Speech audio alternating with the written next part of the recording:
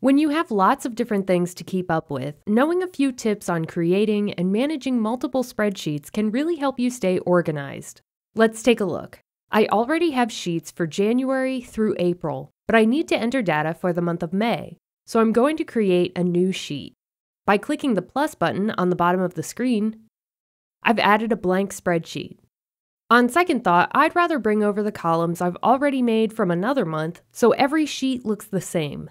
So instead of starting with a blank one, I'm going to duplicate one of my other sheets.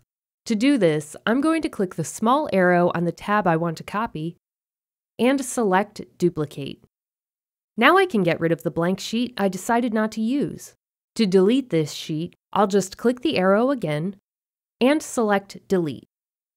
To confirm, I'll just click OK. Now I just need to rename the duplicate I created.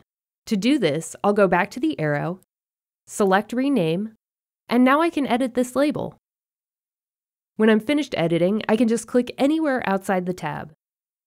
Since I want the months to go in order, I'm going to move the May tab to the end by clicking and dragging it to its new position.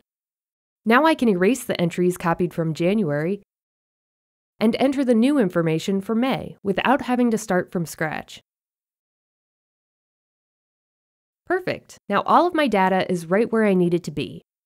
Knowing how to manage multiple spreadsheets can help make the information you enter more organized and easier to find.